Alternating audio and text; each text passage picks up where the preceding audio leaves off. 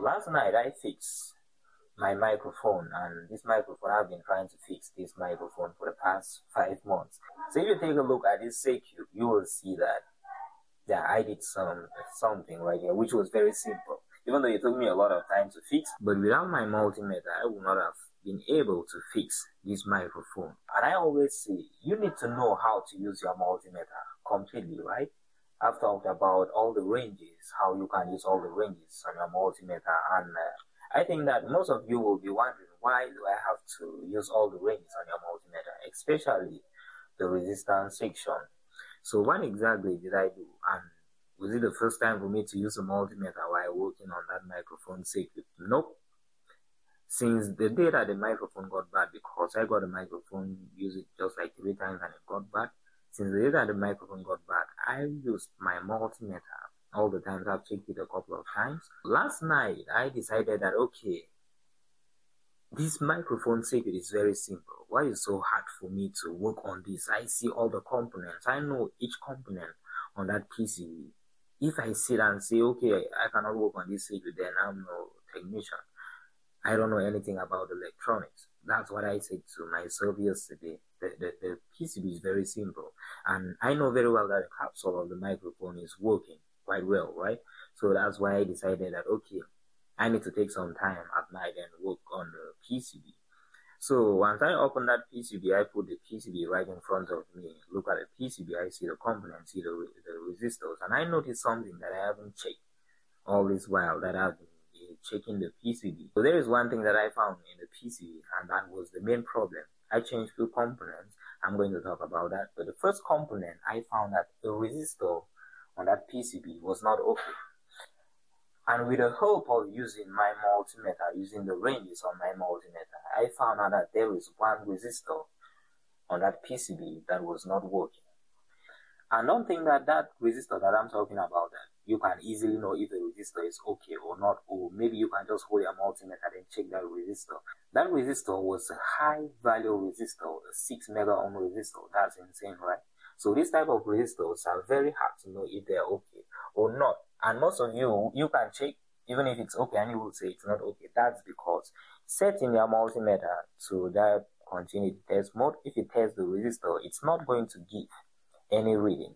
And a lot of resistors in the sound circuit, if you test them, they are not going to read in the continuity test mode, and you might remove them thinking that they are not okay. They are not supposed to read because it's a high value resistor. It's not even a kilo ohm resistor, it's a mega ohm resistor, right? So if you set it to 200 ohm, it's not going to read. Set it to 20 kilo ohm range, it's not going to read. 200 kilo ohm range, it's not going to read. So we have a 2 mega ohm range in our multimeter, and if you use the 2 mega ohm range in your multimeter to test the 6 mega ohm resistor, it's still not going to read. Wow, crazy, right? Okay, so what I did, I noticed that that resistor, because it had a number, the resistor had a number written on it. What I did, I just had to take the number, search it online. So this resistor, what's the value of this resistor? This is the number. It shows that it's a 6 mega ohm resistor. So I know that the 6 mega ohm doesn't have to read in the 2 mega ohm range. Between the 2 mega ohm range to 200 mega ohm, that's when your multimeter can be able to detect and read that 6 mega ohm resistor, right? So I tested and it did not give a reading, which means that starting from the 200 mega ohm to the continuity test range, that resistor wasn't reading. I was like, wow, so this is all that I've been trying to figure out all this while, and the reason why it took me a long time to figure this out was because I never used all these ranges. I never looked detailedly into the resistors to know their values. Even though I always talk about this in my videos saying it's very important, but there are some things that I talk about in the video and I don't just have time, and I don't just have time to always do that. But it's very important to know, because I save a couple of bucks. The microphone is quite expensive, right? So because I noticed and know exactly which component was bad in the PCB, there is one capacitor. I don't know the type of capacitor that I removed the first time that I opened the circuit. I removed the capacitor. I put it somewhere, I check, and I did not see the capacitor. So I need to check that specific capacitor because it's the one that is transmitting the sound signal into the capsule, right? So I did not know where I can get that capacitor, and I did not know the exact capacitor. So what I did, I just had to look for a circuit then, because I used to create amplifiers back then, so I know the type of capacitors that can work well when it comes to sound circuit, right? So I look at them, yeah, I remove a capacitor right there. Then I mount that capacitor, and what was left was the resistor. Getting a 6 mega ohm resistor is crazy.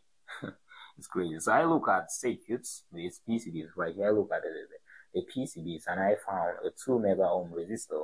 I find it using my multimeter. Use your multimeter to test and find it. That's it. Use your multimeter in the correct range. If you are finding a mega ohm resistor, like a 6 mega ohm resistor, you have to set your multimeter to 200 mega ohm range, right? So I set it to 200 mega ohm range. I test. Then I found a 2 mega ohm resistor, and also that 2 mega ohm resistor was too small. So the microphone itself takes in 48 volts, but the capsule should be taking like 30 something volts, right?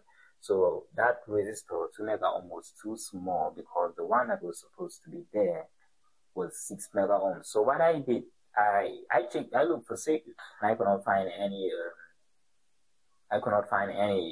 high mega ohm resistor. So what I found was 1 mega ohm resistor. So I had to connect the resistors in series to make them 3 mega ohm, just to see if that would work, just to manage it, right?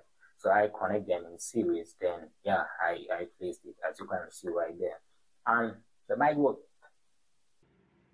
Hi everyone, so in this video we will talk about the circuits that are related to sound problem. Yeah, it actually worked. But I cannot say the quality is best, because first, the resistors that I put right here, they are not the same. 3 mega ohm resistance is lacking. Then the capacitor that I put, I don't even know. It's not even the type that I removed, if I can remember that well. It's not even the type, but the mic works, and I'm so happy about that.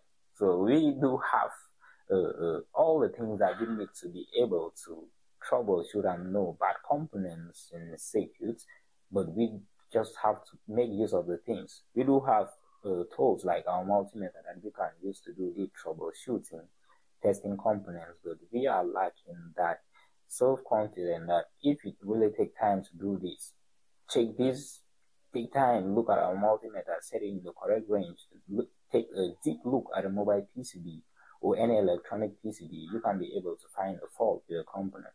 Because if not for that knowledge, I wouldn't have suspected that resistor. There were other resistors in the mobile PCB that were not reading.